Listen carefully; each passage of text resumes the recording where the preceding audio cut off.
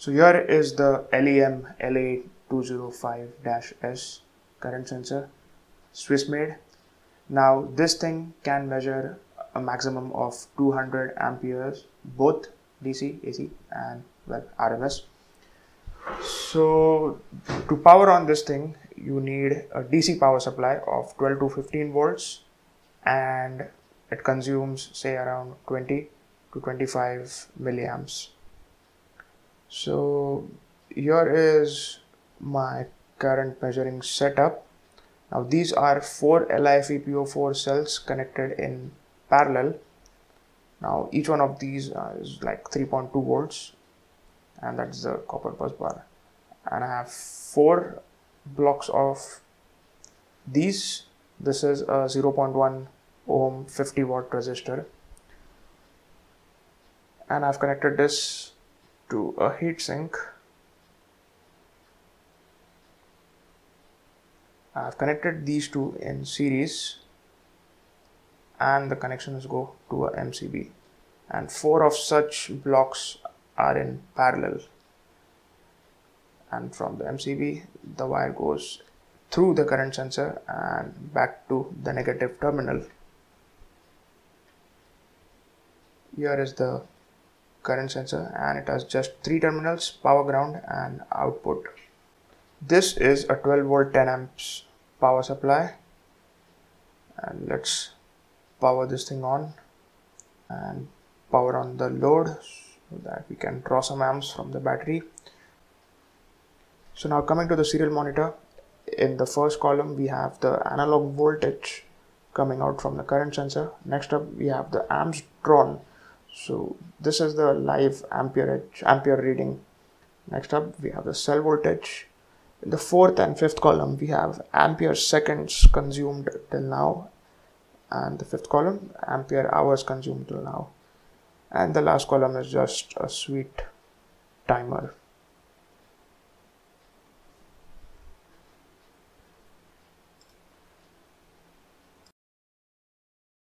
So here is the data sheet of the LEM LA205S current sensor, and here we have the CAD models.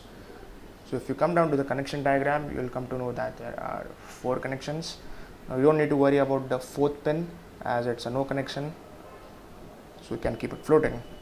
Now pin number 1 is positive supply, which is VCC, which you need to connect to a 12 volt or if a 15 volt DC supply. Pin number 3 is the negative, which is you can also ground it to the power supply actually. And what's interesting about pin number 2 is it gives you a current output. Now there may be other LEM current sensors which directly give you a voltage output, so you can directly put it inside your Arduino pin A0, but here we need a measuring resistance, and which we need to connect to ground. So where do we actually connect the analog pin A0? Well, it will come out of this point and it will go to your Arduino pin A0. Now this measuring resistance should be of 68 ohms only, and this way we can convert the current output to the voltage output.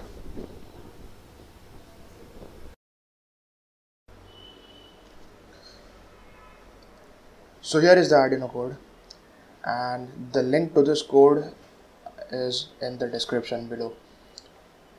So now the main goal of using a current sensor and logging the data is you should get accurate values from the current sensor, and for that you need to calibrate the current sensor.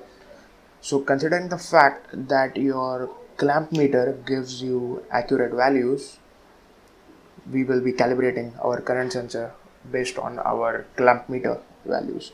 So say for example I have connected a load to my power supply or my cells on my batteries, and this is the sort of clamp meter reading which I'm getting on my clamp meter. The current reading I'm getting on my clamp meter, say it's 14 amps DC. So the corresponding analog value which I will receive from the current sensor will be somewhere around somewhere in this range of 0.49 to 0.52. And say for example if I'm drawing 28 amps, then I will be receiving somewhere around this value. So if you're smart enough to deduct this, then we have a multiplication factor of somewhere around 27 or 28, So if you multiply your analog value, you will get the actual amps in on the clamp meter. Now be advised, this is the analog voltage and not the raw analog value. Your raw analog value will be from 0 to 1023, but this is the scaled down value, which I have scaled it from 0 to 0 and 1023 to 5 volts. So this is the sort of calibration which goes around. Now next up, we have some time variables. Say for example, a second is 1000 milliseconds. You multiply that by 60, you get a minute, and this goes on for an hour and a day.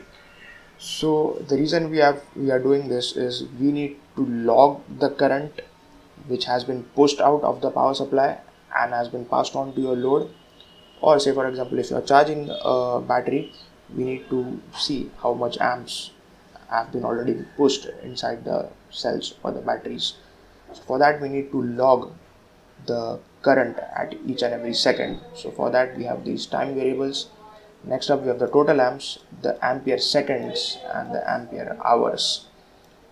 So this gives you the true value of the power which has been pushed or pulled out of your power supply. Coming to void setup, we'll just declare this amp sec and amp hours to 0, and we'll start the serial interface with serial.begin. Now here is one of the most powerful function in Arduino, which is the millis, which starts grabbing the time and stores it in this variable as soon as this void loop begins. And here is a calculation of grabbing the days, hours, minutes and seconds. Now I'm going to only use the seconds and minutes because I'm going to log for say half an hour or 45 minutes max, but you can use hours and days as per your convenience. Now I've connected a current sensor on the LEM current sensor to pin A0, which can be also termed as pin number 14 if you're dealing with Arduino. And the cell voltage reading of the LiFePO4 cell is connected to A1, which I've been storing in the variable float. Now be advised, whatever analog values which you receive on the analog input pins of your Arduino have some offset, and they may not be as accurate or as perfect as your current meter, your clamp meter or your multimeter. So you need to calibrate them as per your multimeter values. So here I will add some offset. Next up, here is the calibration as per the clamp meter current values. So I have the amps by which I am getting the multiplication factor of 28, which we received over here by getting the clamp meter readings. So I'll just multiply the current sensor analog voltage by 28 and I'll get the amps in real time. Now the total amps is plus equal to the amps. So total amps is equal to amps plus total amps. And the amp sec is the total amps till now. And we have the ampere hour, which is total amps divided by 3600. And we repeat this loop every 1 second. Now this delay of 1 second is very important because we are calculating on the basis of amp sec. So we will accept this reading and calculate our amp sec every 1 second because it's ampere seconds. And this is just the printing format. So I'm printing all the values which calculated just for debugging purposes. And in the end, having minutes, I'll print a colon and then the seconds, and I'll give you a classic delay of 1 second. Now I forgot to explain one thing over here, which is the read cell voltage. So this is a function which I made and which is one of the easiest functions.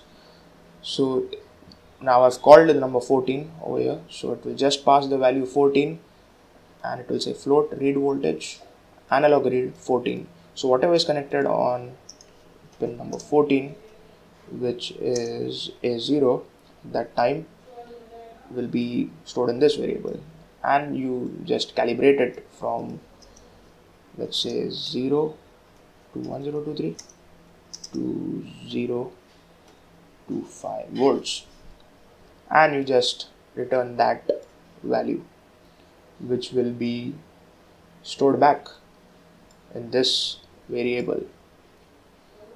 So let me connect my Arduino and see how this thing goes. So here we have the clamp meter, and I've set it to the DC reading. So I'm gonna just flip the switch of the MCB, and we'll just clamp this clamp meter on the single wire which is coming out of the MCB. Now we are drawing somewhere around 28.4 amps, 28 amps, and it's going down. So let's just check the same reading on our current sensor on our serial monitor. Here we go. So the amps drawn is 29.